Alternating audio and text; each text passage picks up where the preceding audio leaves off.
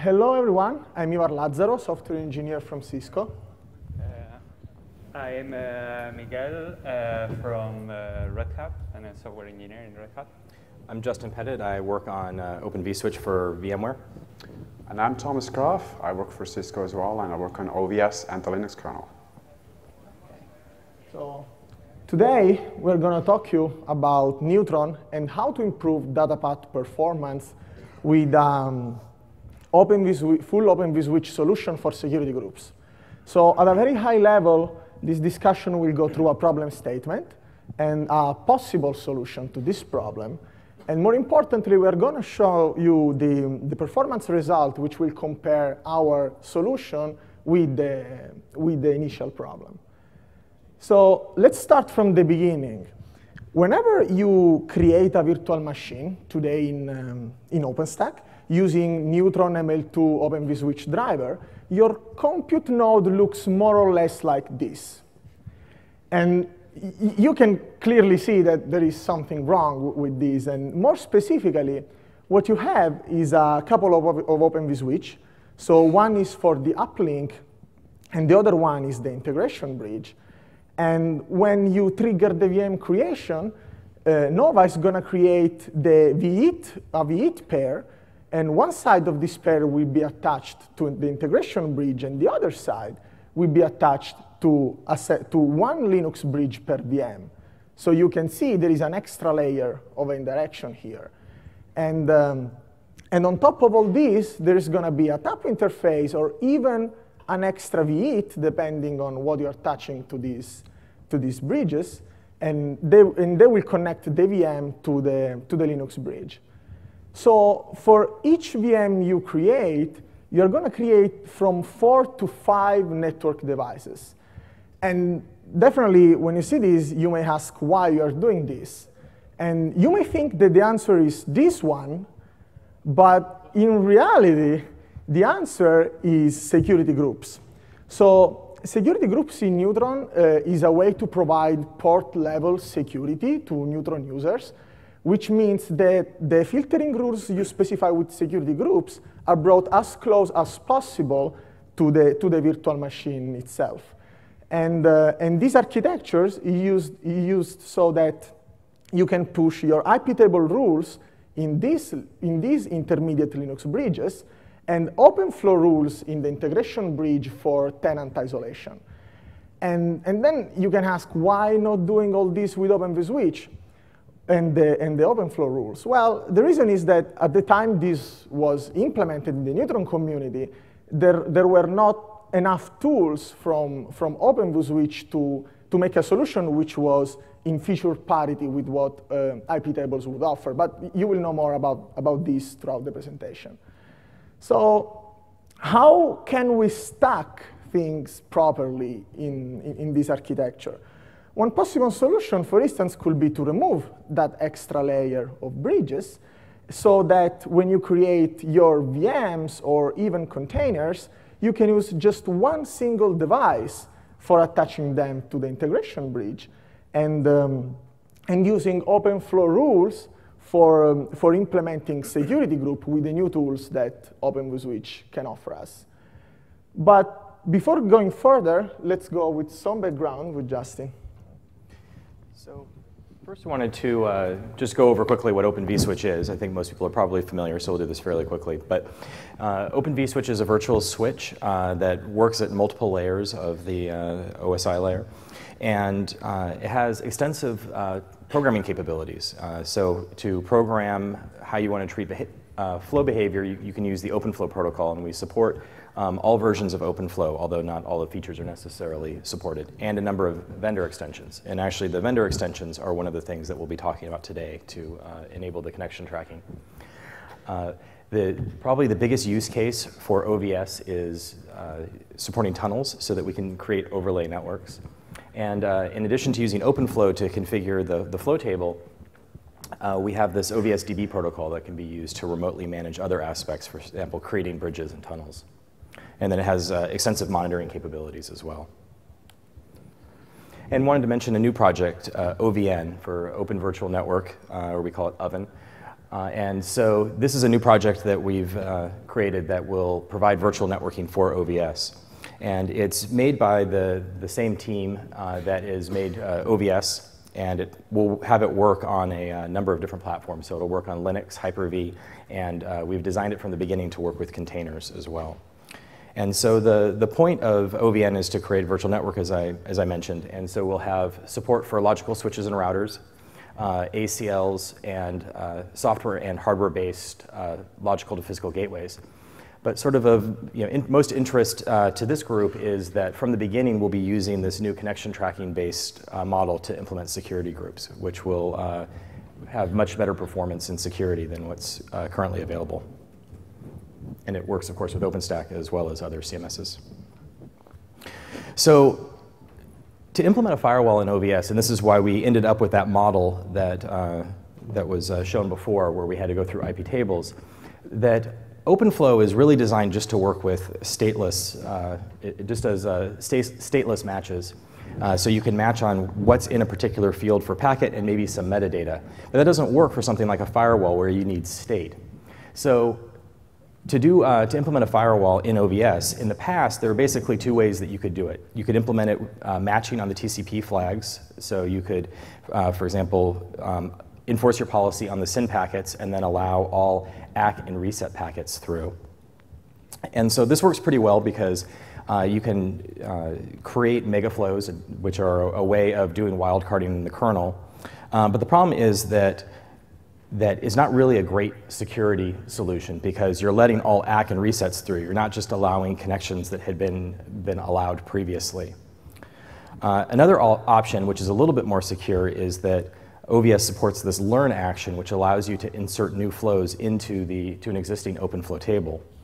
And the way that this works is that when a packet comes in that you want to allow, you look at the ephemeral port, so for example, the TCP source port, and then you create a reverse flow that will allow the return traffic through. And this works a lot better because you're only allowing previously established connections in. But the problem is that this is really slow because we can't do things like megaflows, we can't do wildcarding in the kernel, so every new flow has to go to user space. And this can affect performance by orders of magnitudes for flow setup. And neither of these work with things like allowing FTP data connections through, and they don't do things like enforce the TCP window. So Linux has this feature called contract. It's a module within the kernel. And this is actually what IP tables uses as well. And its job is fairly simple. All it needs to do is, it keeps track of all of the connection entries. So it's this very specific job. It doesn't enforce policies. It just says, is this a new connection? Or is this a previously established connection? Or is this a related connection? So as I mentioned the FTP example, maybe it's the FTP data channel. And so what we can do is use OVS we can add the state of the connection to the metadata of the packet that we're looking up. And so this kind of allows us to do stateless matching on something that's stateful. And that's how this is how the proposed solution works. And so what we will do is there will be a new action to send to this connection tracking module. And then we will kick the packet back to OVS to have another look at it, this time with the connection status bits. And so I don't think I need to preach why it's good to do things at the edge, but it's it's better performance doing this at the edge. You don't have a central choke point, and you have better visibility because you're doing the detection closer to the source of the traffic as opposed to further away, so you have more context. And so we actually have a working prototype of this. This will be going into OVS 2.4. The code's actually been ready for quite a while, but we've been working with the Linux kernel community to get this upstreamed. Because while we have control of the OVS user space parts, the kernel is actually maintained by the kernel community. And so while we can make suggestions about what's included, it's not ultimately our choice. But we think we're making some progress there. So here's just a diagram of what the flow of the traffic will look like. So if you have here in 1, the traffic will come in and hit this OVS flow table. And the OVS flow table will say, OK, well, we want to enforce a security policy here. But we need to know what the state of the connection is. So then through this contract action, we will send it to the net filter connection tracker. And that has a hash table over here that maintains the state of all of the connections. And so now when the packet will go back to the OVS flow table, and this time it will have the connection state set, so we'll know if it's a new connection or an established connection. And what we do is then we kick the packet back to the OVS flow table, now with those connection status bits set. And now we can enforce the policy and say if it's in a new state and we don't want to allow the traffic from the source, then we can enforce that policy. And one of the features that we use that the contract supports is this idea of multiple zones. And this allows us to be able to have overlapping addresses, which you need in an overlay network. So if you have two IP addresses that are the same, you won't have them conflict with each other. Sorry. Okay, so I'm going to explain how have we put this all together for the Neutron security groups. The work is based on the original proposal by Amir Sadeghi. I don't know if he's around. If you're around, thank you. And you have the code for the proof of concept available on the second URL as a Gerrit review. Basically, we implement the firewall driver interface that is used on the OBS agent of Neutron. We have methods to update security group rules and members. We have methods to manipulate and create firewall rules for new ports. And this module basically translates all those methods and calls into OpenFlow rules with the connection, special connection tracking rules. We tried, well, we didn't try. We actually made OpenFlow rules in parity with the current state of IP tables filtering. So we have all the anti-spoofing rules for port security, and we also have a source MAC filtering that is not yet available for IP tables. And I'm going to put a little example without going into too much detail with two VMs talking to each other with a typical HTTP connection. VM1 is a security group where all the outgoing traffic is allowed, and VM2 is in a security group where only port 80 is allowed.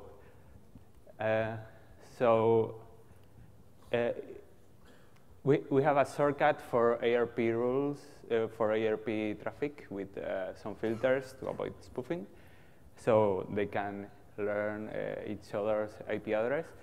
And here's where I won't go into too much detail. You can see it on the slide later. But basically, for the first packet going out from one VM to another, it will have to match the specific rule that it's allowing the traffic, and we put that in the connection tracking table. And then this packet goes to the second VM. In this case, everything is on the same host. So it will have to match the incoming rule that allows the destination port, and that is sent to VM2. So later traffic, the outgoing traffic that normally will then be allowed for VM2 because it doesn't have an output filter to allow anything out, will go through the, okay. One slide way down, but basically it will hit this rule saying that any traffic that is tracked with an established or related state will act as will go to the destination port. It will act as a normal switch. So everything goes pretty fast. And Thanks, Miguel. We've seen that we have a possible way to simplify how the bridge model will look like on the compute node. And we also saw that we'll be able to solve all of this with OVS and later on OVN. But none of that would matter if the performance numbers aren't right. And I think this is what most people came here for, like how are the numbers? And fortunately, they're looking pretty good. But before we go into the numbers, I want to explain like what exactly we measure, because comparing numbers is very difficult, and we have to know what kind of setup we're talking about given the numbers I'm about to show you. So basically, we have two compute nodes, and we're running net perf and corresponding net server pair on each of the compute nodes. The compute nodes are an Ivy Bridge 24-core machine, 2-socket machine with a 3.5 gigahertz CPUs. We're running a RHEL 7 3.10 kernel, and we have eliminated the virtualization overhead. And I'm going to explain why. What we really want to measure is the performance of the actual packet processing and security group enforcement, and not the path in and out of the VM. So the numbers here are net perf and net server running bare metal on the actual compute node. So this would be what you would receive by running a container and not necessarily an actual VM on the compute node. So these numbers we will not see these numbers if you run VMs. You will have additional virtualization overhead, in particular if you're using VirtIO and software mode. We're always showing two different numbers. Local, meaning packet goes over the loopback. This would be one container talking to another container on the same compute node, or one VM to another VM on the same compute node. And multi-node, which is across the network, where we have a 10 gig NIC. We're doing TCP stream tests for various packet sizes, and we're doing TCP request, number of requests per second. So the stream is measuring bandwidth or throughput, and the requests per second is measuring latency, right? The more requests, the lower the latency, the more requests per second you can get through. All right, enough explanation. Let's dig into the numbers. On all the slides, we'll always see a dark blue and a light blue. The dark blue is the existing security enforcement of security groups through IP tables, and the light blue is a pure OVS solution. The bar is, in this case, representing the bandwidth in megabits, and the line is representing the number of CPU cycles spent. So for the bar, higher is better, and for the line, lower is better, because we're spending less cycle per megabit. And what we can see here that OVS is doing better on all packet sizes. So from 64-byte minimal packet sizes all the way to 64K jumbo frames doing GSO, we're seeing 22 gigabit, so 22,000 megabit on a local TCP stream. So OVS is doing fairly better. And on the left side, for the smaller piece, for the smaller numbers, you can see another essential piece, which is OVS is doing better and at the same time consuming less CPU cycles. Consuming less CPU cycle means that those cycles are available for your actual workloads. So we're not wasting them for actual packet processing. So this is local. And it's a single net perf thread. That's one core sending packets, one net perf thread sending packets. Obviously, if you have multiple containers, you would have multiple core sending. So this is what this slide is representing. And we're seeing for 60 net perf threads sending local, we're seeing OVS is doing extremely better for large packets. But we're also seeing something that we're still looking into, which is this piece here. For certain packet sizes, the OVS solution is doing worse.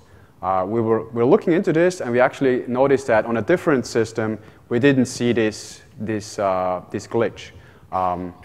This is definitely something we need to look into before we can get this merged. This is the only occasion we found where OVS was not doing better. So this is local traffic again. Let's go into multi-node. So this is going over the network and over a 10 gig NIC.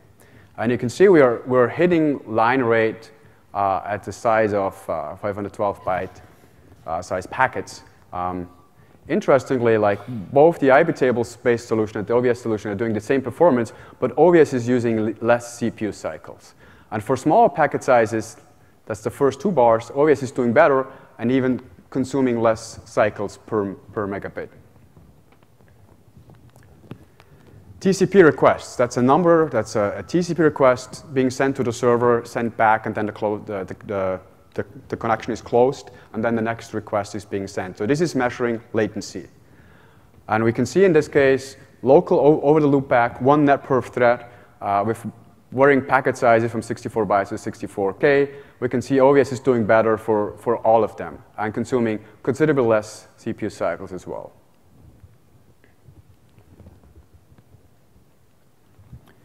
This is TCP requests scale. Like, how does it scale using 1 core, 4 cores, 8 cores, 16 cores?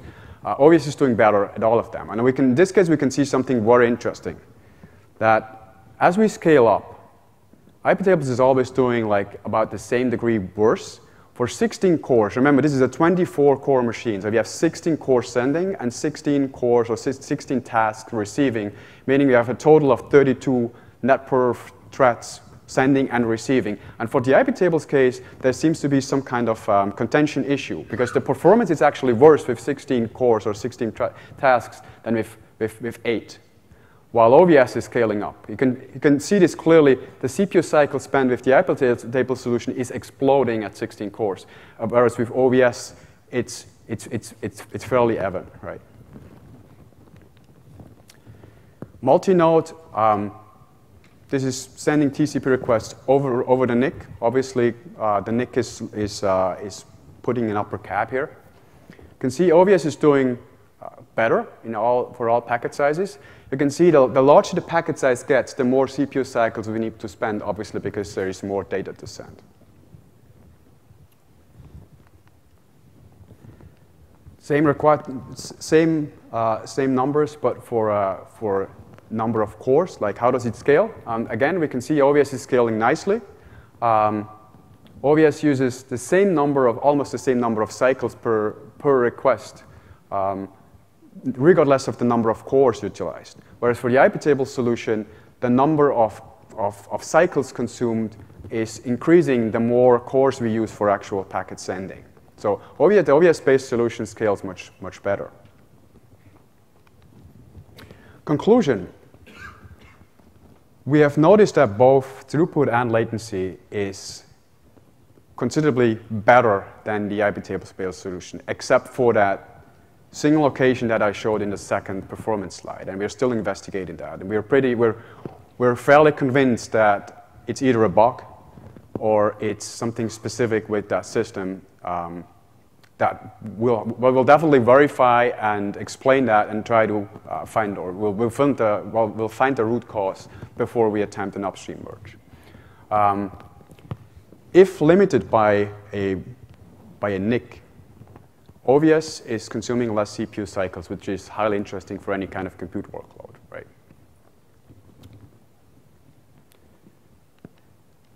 All right, I'm going to cover next steps, like the kernel side. I'm going to hand it over to Miguel for the other ones. So as Justin already mentioned, this work will be available in the 2.4 release of OVS.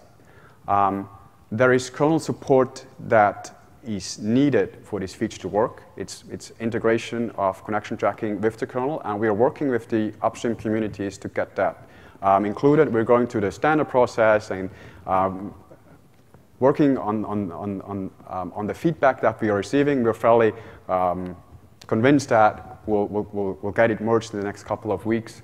At that point, we will, I think, finally release OVS 2.4, and we can go full steam ahead and actually do the OpenStack piece as well. Miguel, do you want to cover the OpenStack next steps? On the Neutron side of OpenStack, what we have now is just a proof of concept, so we have a few gaps to cover. We need to write functional tests to verify that all the security group cases and corner cases work as we want. Currently, we are only handling IPv4 traffic, and we have to cover the gap for IPv6. We also have a few gaps with when we switch port rules. There is right now we delete the old rules and set the new ones. So there is a few instances when you don't have security on your port, and that's not good. But it's just a matter of refining that. And also we need, of course, to propose this to the Neutron upstream community formally. We write down a specification, and we all decide how we are going to do it. And despite that, we are planning that there is a proposal to put, as we have done for all the other drivers, to put the reference implementation out of the tree. It's still valuable for experimentation or for to have another solution, another open source solution. And also, of course, this will have to be integrated into the OVN solution to have port security. Hopefully, this will be available for Liberty. And as a last note, we have a background configuration. If you want to try this on your own compute, on your own NavVM locally, you can use this background definition to deploy RDO Juno with the backport of this patch and try it locally. It will compile the latest OBS with connection tracking and make everything available to you in the dashboard. And so then just a link to the main OVS project.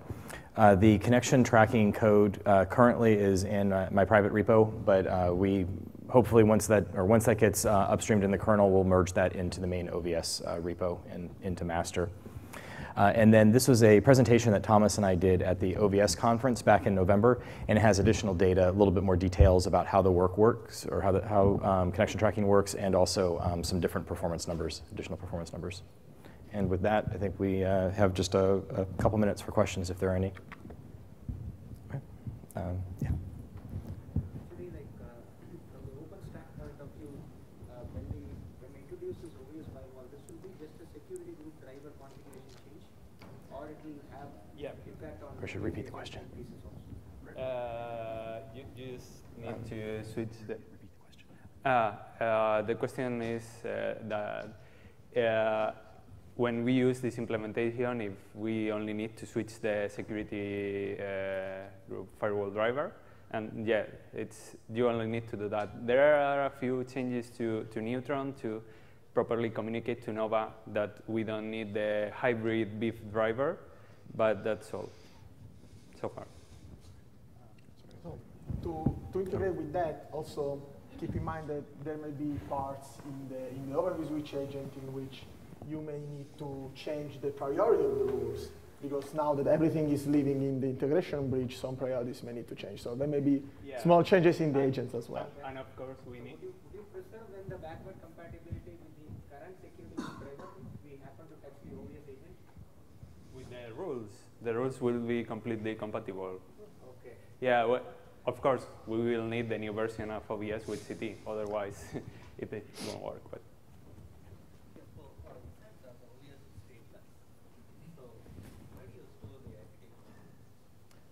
So the question was, since OVS is stateless, where are the IP tables rules stored? So there are no IP tables rules. So what we're doing is that they're written in the OpenFlow flow table. So you would write a flow which is, matches on the in force based on the IP address and the port.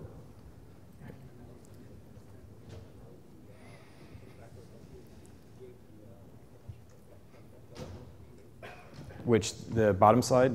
Okay, yes, so there's more details about how the connection tracker works in that. Sorry? That is a presentation. Oh, yeah, it's online too. So if you go to the main OVS webpage, you can find where there's links to the videos of the conference.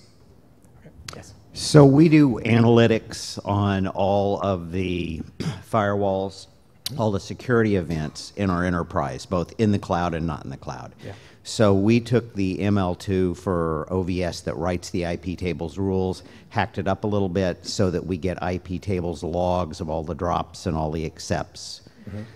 Any thought on how you could generate those security event logs in your solution when you don't use IP tables?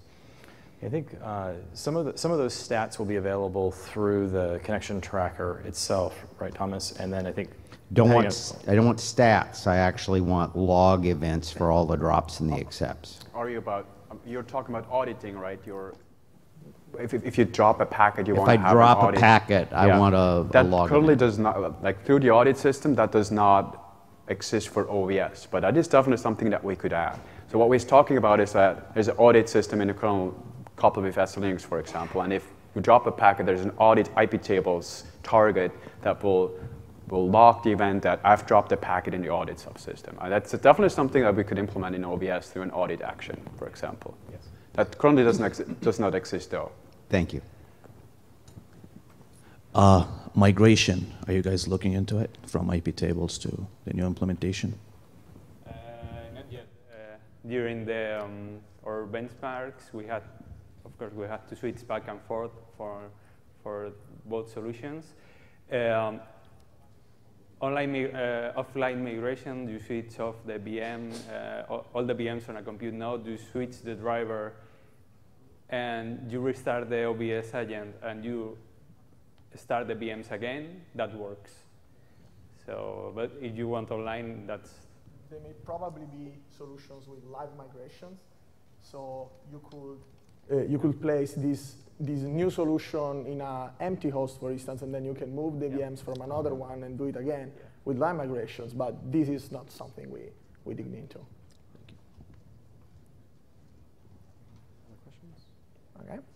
More questions? All right. So with live migration, does Connection Tracker support that? Is there any code you have to add, or does that just work?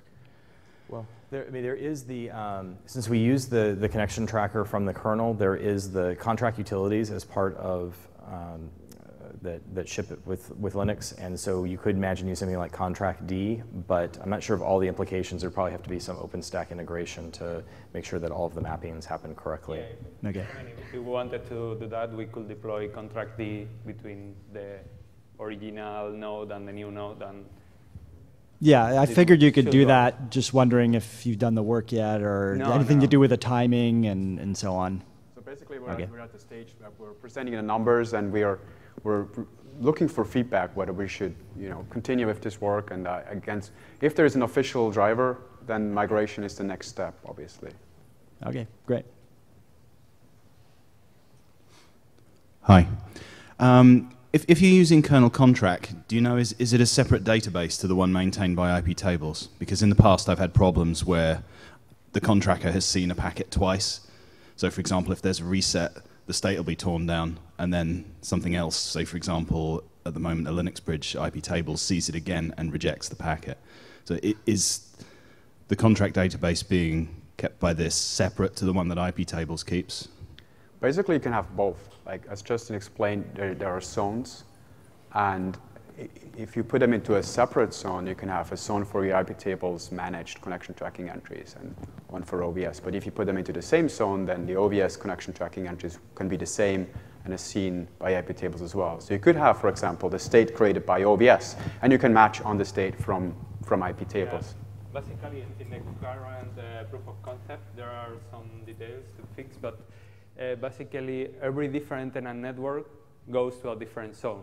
So overlapping IPs are not going to be a problem, and also connections on the host will be out of any zone, so they are independent connection tracking tables. Great, thank you. Possibly as a slight follow-up to the last question, or is there any performance characteristics that, due to the size of the contract table with this work or not? Absolutely. But since like the IP tablespace solution and OVS is using the same contract technology, they should have the same issues, I would say. Thank you.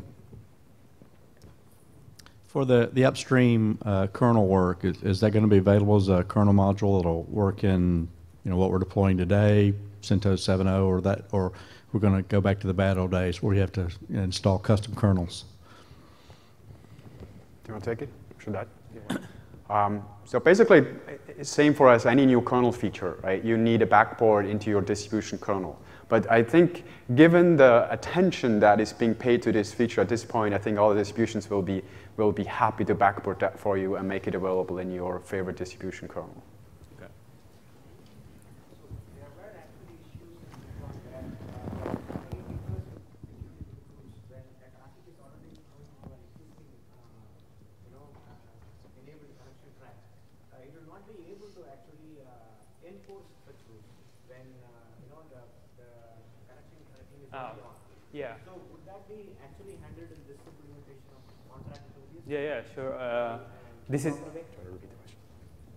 Okay, his question is if currently in the Neutron implementation, the reference implementation with IP tables, there is an issue when you switch rules in your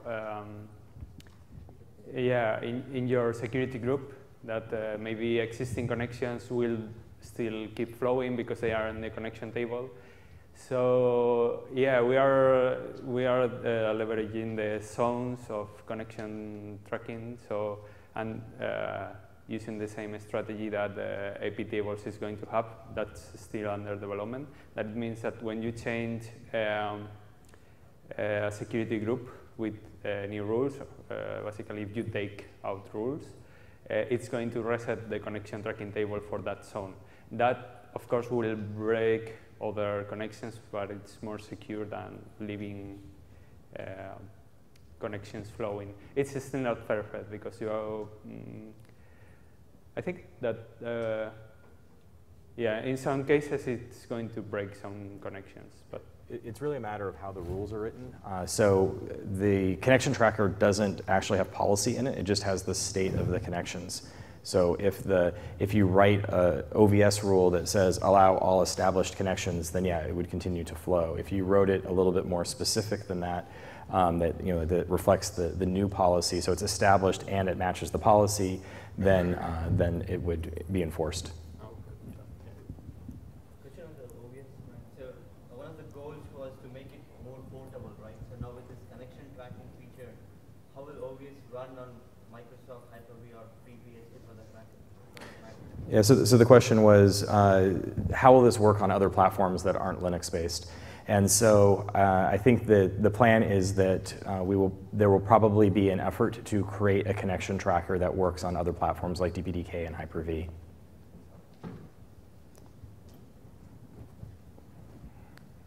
Questions? Okay, I think it's good. Thank you. Thank you. Thank you.